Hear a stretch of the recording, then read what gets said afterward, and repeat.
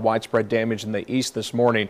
That's where we find WDSU's Heath Allen. He spent the past few hours there surveying the damage. And Heath, as the sun comes to light here on this Wednesday, many folks waking up to similar conditions there. You're absolutely right about that. So many contradictions at this point where we're standing.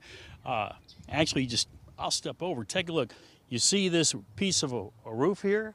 The house I showed you just a little while ago that lost its roof, well, we found it. It's across the street, slammed up against this fence.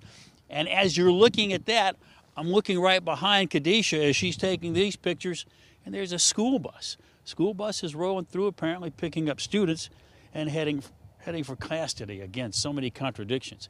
As the sun comes up this morning, you're going to see a lot more scenes that look a lot like this. This story is going to be repeated from where we saw in Arabi, where that system moved up and then hit here in New Orleans East and then crossed the lake onto the North Shore in some areas, including Lacombe.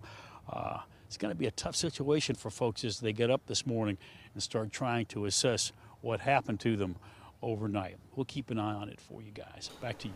All right, Heath, thank you very much. Heath Allen reporting live in New Orleans East.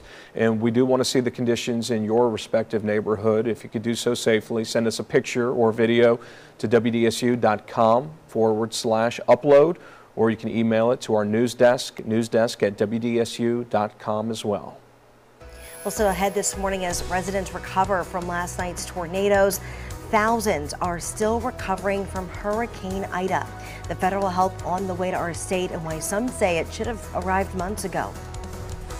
And also millions in disaster relief coming back to our state. How this money from FEMA will get doled out. So we've got the latest just ahead.